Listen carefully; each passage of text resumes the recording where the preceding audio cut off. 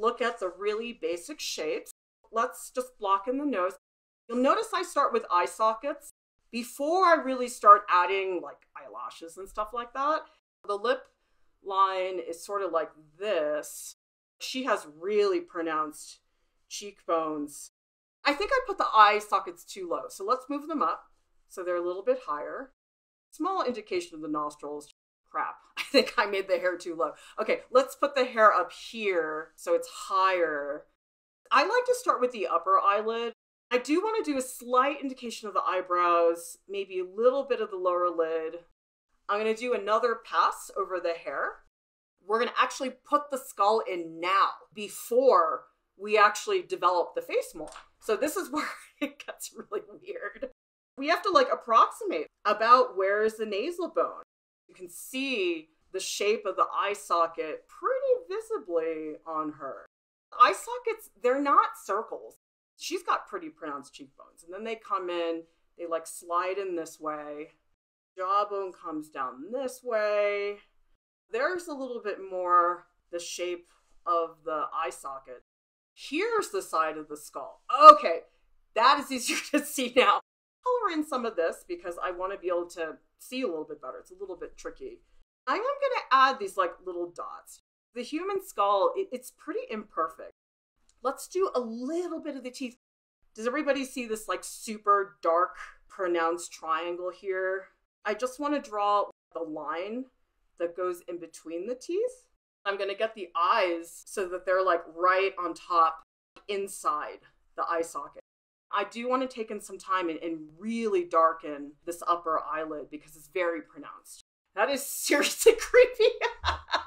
The hair, I actually think it's lower than I made it. You have to think about like chunks of hair. You can't really think about it as individual lines because it's too difficult. The chin, a little bit more pronounced. With hair, you got to look at the direction of it. Like which way is it going? I'm going to pump this up, make it a lot darker. The hair is such a big part of her personality. For a lot of people, your hair really does sort of establish your identity in a way. Approximate where the top of the skull is. I guess it's like around there. I'm drawing the blue right on top. I don't want to do a huge amount of shading because otherwise it'll make it hard for me to draw the eyes. This little section here, which is the jawbone, it actually is very slopey. You know what? I think I made the teeth too low. So I'm going to move that up. That brings this triangular shape. The teeth are hard and every single tooth is different. This tooth I'm drawing now, it's like longer. This one you don't see very well. And then these are like scrunched on top. These teeth, they're not as wide. This front tooth, this one's sort of sticking out a little bit lower because you have to look. You really, really have to look. That's what I think is hard about this. I don't outline each tooth. I more suggest it.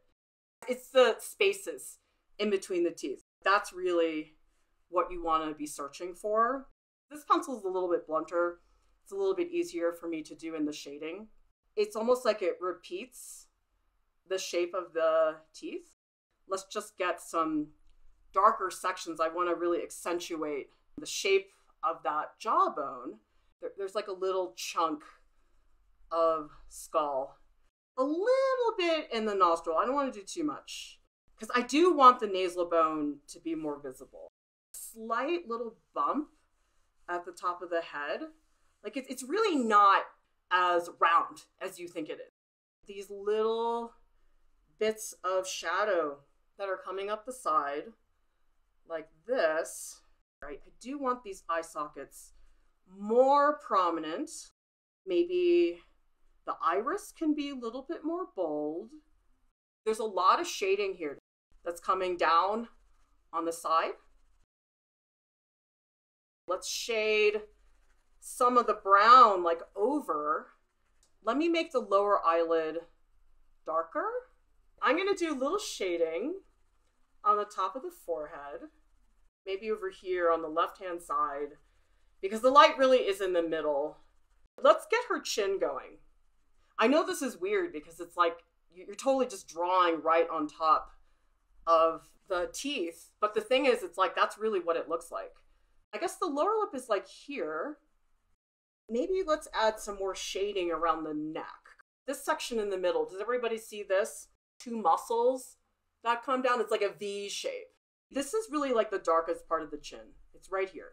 You don't want to make the eyelashes too prominent because honestly, they're not really that dark. This is where your drawing can get messy.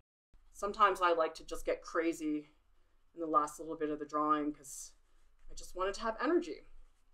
I'm just drawing the hairs that, for me, really stick out a lot. I think that's more important than anything else. Hair can drive people crazy, but I love it. I think it's like so fun.